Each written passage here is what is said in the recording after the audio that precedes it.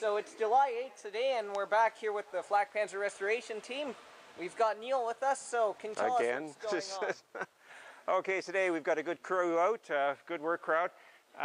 We've got double work going on today. We've got some people working in the front of the vehicle and in the rear portion as well.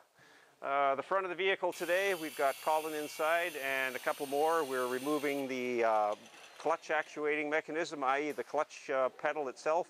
It's seized up inside from being submerged in our biomass slime. That's the scourge of the vehicle we've run into so far that's causing all the problems with seizures and that. But anyway, he's well on the way to that. He's removed the bolts now and driving the back out, and we'll have that pulled out, and we'll be able to take that home and do some restoration on it, put it in the dissolving bath, and get it cleaned up and greased and functioning again.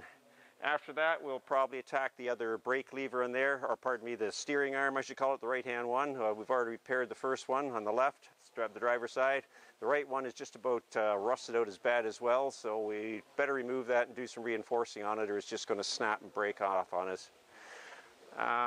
Moving around the back, when we get there, you'll see that we've been going at the engine today. Not the engine itself so much, but all the fittings around it.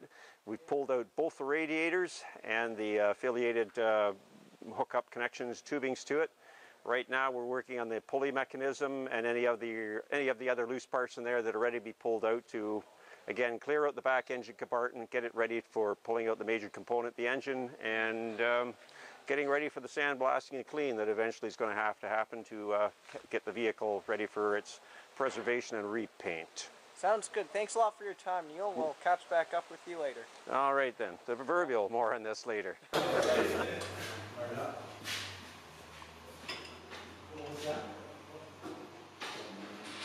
the hulls. Sean, can you tell me what's going on right now? Yes, we're just removing the radio box here, where they just have the radio and the communications gear mounted.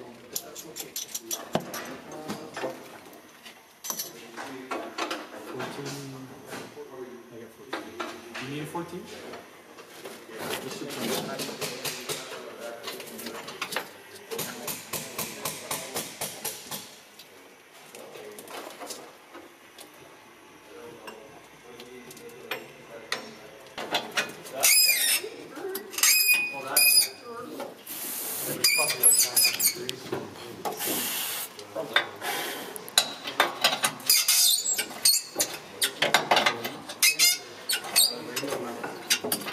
So the goal today is to continue on removing a lot of the structural support so that the engine can eventually be pulled. We can gain access to the whole power plant bay back here for clean out and to assess what parts need to be replaced, fabricated, or purchased. So right now you see a lot of the pulling mechanisms that drive a lot of the pumps, some of the main supports for the radiators. The radiators have been removed, so that'll take up the rest of today and probably the next couple of sessions.